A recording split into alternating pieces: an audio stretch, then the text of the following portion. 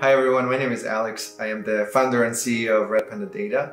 I have been working in streaming data for the last 13 years. Prior to starting Redpanda, I was also the founder and CTO of Concord Systems, a stream processing system that we sold to Akamai in 2016. I guess I started the project and company because I was trying to build a system that I wish I had when I was dealing with infrastructure and streaming data. As the CEO, I have the opportunity to rent some of the most beautiful office space in San Francisco where I live. But I choose not to, because it would create an us versus them mentality.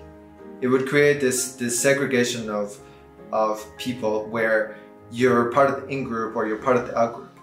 So the entire company is remote first. We don't have any offices, and that was by design. And so what it allows us to do is that it allows us to help people actually feel that they're part of this company, even if they are in the Czech Republic or in Poland or in the UK or in a remote rural county in the middle of the Americas. A big part of our recruiting philosophy is trying to be the best company we can at every single stage. And so we review our benefits constantly every year to make sure we're a top 1% company in terms of health benefits, in terms of compensation, in terms of equity. It matters to me to be a good company and be a company that people feel proud to be part of. And so a typical question I will do every 6 or 9 months is ask everyone to participate in defining what the new company identity is going to look like. So what are the properties that will make you feel proud? For some, it's this idea of feeling united.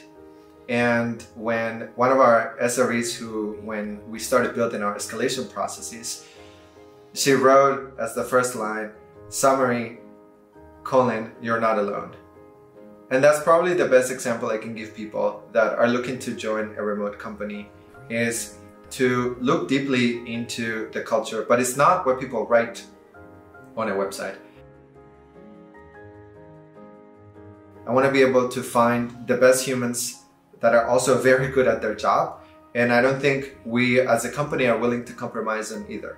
I would rather not hire and delay part of the product advancements if we can't find both somebody who's good from a technical aptitude perspective and somebody who's also good from a human perspective. Those are non-negotiable things from a company building perspective. I see Redpanda as being this keystone company in the transition of the market from batch to real time. Today, we give people compatibility with the last 10 years of ecosystem, and we give them the best present that they can use right now. They can download it on their laptop and basically get up and running in about 5 minutes. That's all it takes.